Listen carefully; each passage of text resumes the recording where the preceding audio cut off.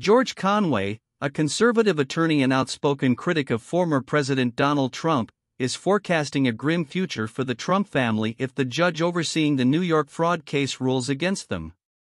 In the fall of 2022, New York Attorney General Letitia James filed a lawsuit against Donald Trump, his two elder sons, Donald Trump Jr. and Eric Trump, former aide Allen Weisselberg, and the Trump Organization, seeking $250 million in damages.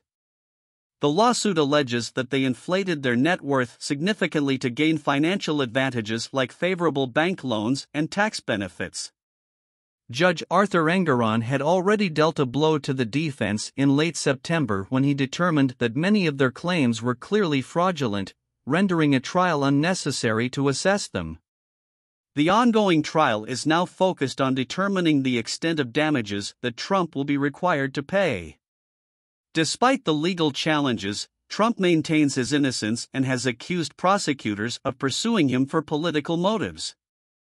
On Wednesday, Donald Trump Jr., who holds the position of executive vice president at the Trump Organization, testified in court, disavowing any knowledge of widespread accounting fraud within the company and asserting that's what certified public accountants, CPAs, are for.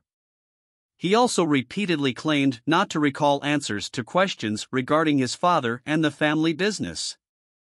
Conway, appearing on MSNBC's Morning Joe, expressed skepticism about the impact of Trump Jr.'s testimony on their defense.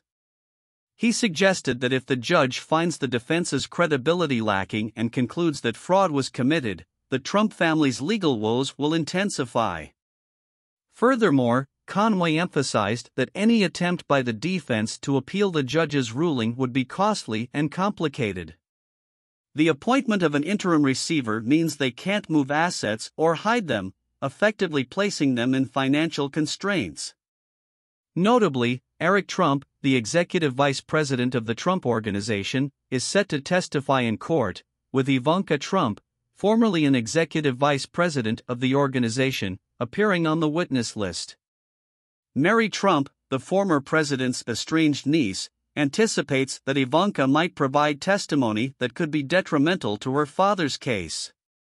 Donald Trump himself has publicly expressed his concern about his children's involvement in the case, labeling it a witch hunt led by a radical lunatic attorney general.